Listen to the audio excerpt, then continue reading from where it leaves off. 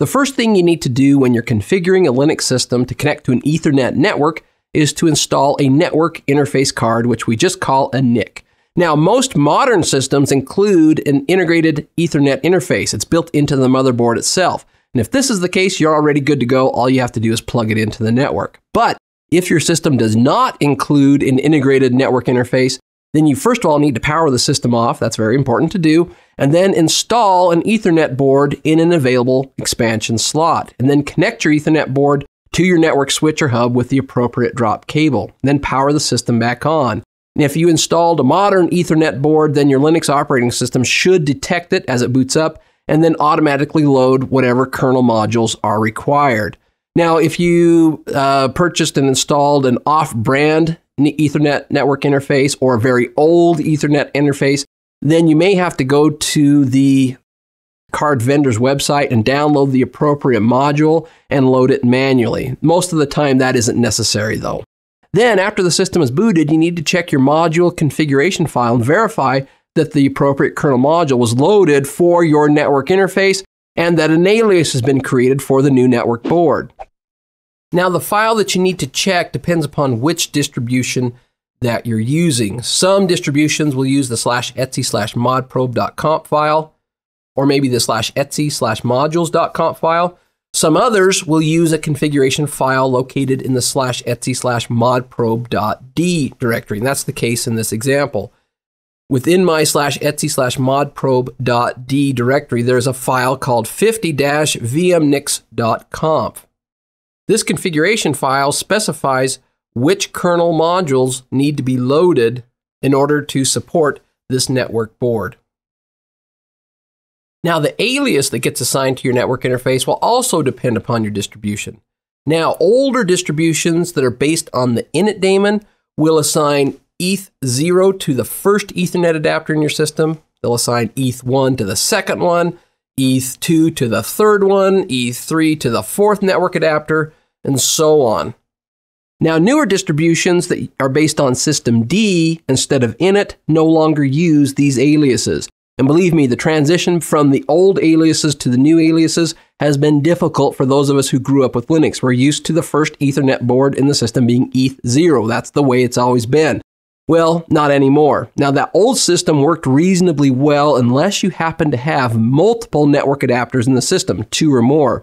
Here's what happened. Frequently, we experience situations where the interface aliases would get swapped between network adapters. For example, we might boot the system up one time, and one particular interface in the system would be assigned an alias of ETH0. But then we reboot the system, and the next time it comes up, that same network interface is assigned ETH1 instead, and the other network adapter got assigned ETH0. Now, as you can imagine, this situation can really mess up your network services. It messes up your routing tables, it messes up your firewall rules, and it even messes up your IP addressing.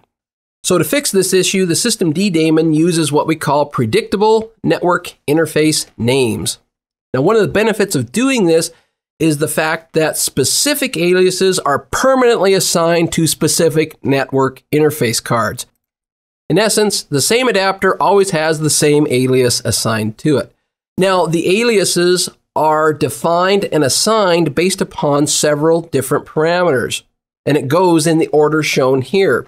First of all, if we're dealing with an onboard network adapter, one that's built into the motherboard itself, then an index number is provided by the system firmware, either UEFI or the BIOS, and it's used to construct the alias. An example is shown here. First of all, EN indicates that it's an Ethernet interface, and then the O and the 1 indicates the onboard device index number. In this case, it's just device number 1. In this case, this interface, the network interface integrated into the motherboard, would always be assigned the alias of ENO1. Now, if the network adapter is plugged into a PCI slot, instead of being integrated into the motherboard, then systemd will use the index number of the slot itself. And this is again provided by the UEFI firmware or the BIOS on the system. And it will use this information to construct the alias. An example of that is shown here.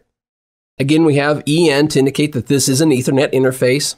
And then S1 indicates the hot plug slot index number. This is where the network interface card has been inserted into the motherboard.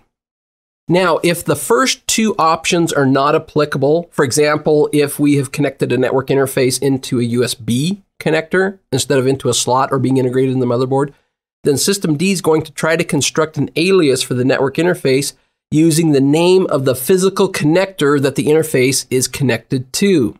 Here's an example here. Again, we use EN to indicate that it's an Ethernet interface. Then P2 identifies the bus that the interface is connected to. In this case, we're looking at USB bus 2. And then S0 indicates the slot number on the bus that the device is connected to. So in this case, it's connected to slot 0. Now, there may be situations when the first three options aren't applicable and they fail. And so when this happens, System D is going to try to use the interface card's MAC address to construct an alias. And as you can see here, because we're using the MAC address, the alias name gets really, really long. So we use EN to identify that it's an Ethernet interface, and then an X to indicate we're using a MAC address, and then we put in the MAC address that's assigned by the card. Now, because this alias is a little bit funky and long and difficult to work with, this rule right here actually sometimes on some distributions is actually disabled by default.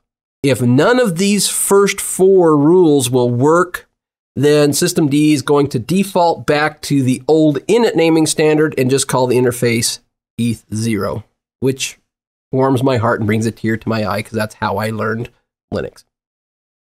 Now, in the preceding examples, every single interface that we looked at started with EN because they're Ethernet interfaces. They're connected to an Ethernet switch and they participate on an Ethernet network. However, this is not the only kind of interface you can install in the Linux system.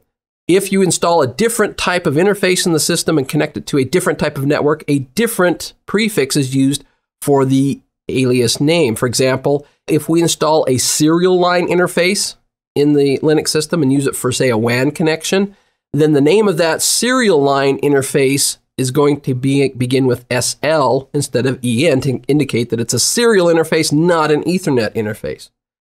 And likewise, a lot of Linux systems will use wireless interfaces. If you've installed a wireless network interface in the system, the alias for those interfaces will begin with WL instead of EN. That's it for this lesson. In this lesson, we reviewed how Linux creates aliases for network interfaces. We first reviewed how the older init daemon created network device aliases. Then we reviewed how System D uses predictable network interface names to create network device aliases.